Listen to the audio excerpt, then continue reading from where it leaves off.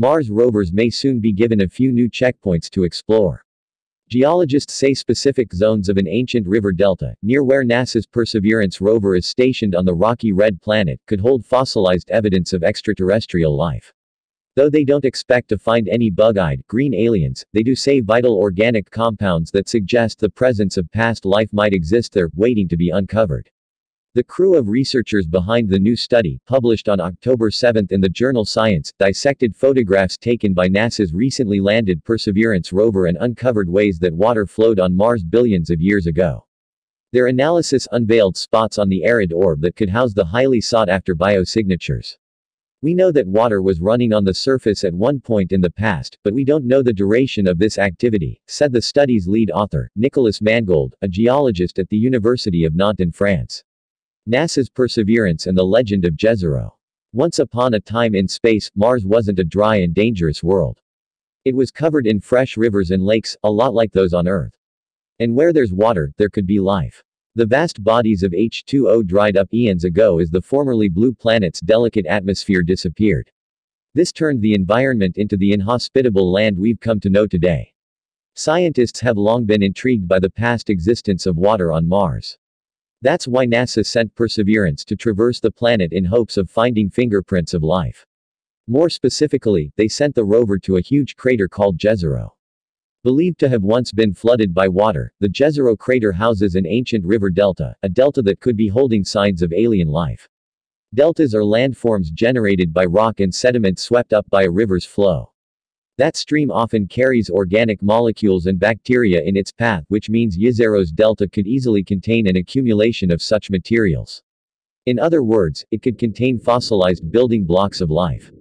With that in mind, the study team's proposed points of interest for locating evidence of life on Mars are all anchored by that delta. Initially, Mangold says, he hoped Perseverance would catch clear images of the spot, but unfortunately, Percy is a bit too far from the old river for that. Despite our disappointment, he said, we tried to look at the delta from a distance using our best cameras, and that gave really wonderful results. Clues from Kodiak. Surprisingly, the researchers didn't find the prized areas just by analyzing Jezero's main delta. They observed a nearby butte, or mound of rock dubbed Kodiak. Kodiak is a part of the delta that's slightly farther away. You can imagine that the delta was a little bit extended to the south and to the east, then erosion removed some of the material, said Mangold. But Kodiak is, by miracle, preserved. Kodiak serves as a geologic representation of the main river delta's features.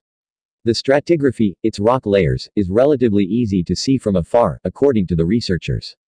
By understanding the stratigraphy at Kodiak, it enables us to identify the deposits which are the most likely of interest for life preservation, Mangold said. He described the team's first look at the photos as a shock. The first image is actually one where we can see boulders, he said. A delta fault is not supposed to get some big boulders. It's supposed to be consistent. Those boulders, he said, mean Jezero's river delta is what's called a Gilbert-type delta. These are formed with stronger water flow such as waves and tides, like that found in a lake. Thus, the team believes the river's flow suddenly grew more intense during the course of its life. A big question for us, Mangold said, is to understand why there was this change of hydrological activity, because that is probably the signature of a change of climate. Kodiak also offered insight into how high the ancient body of water rose. Mangold says it would have been about 8,202 feet, 2,500 meters, high, based on striations of rocks in the butte.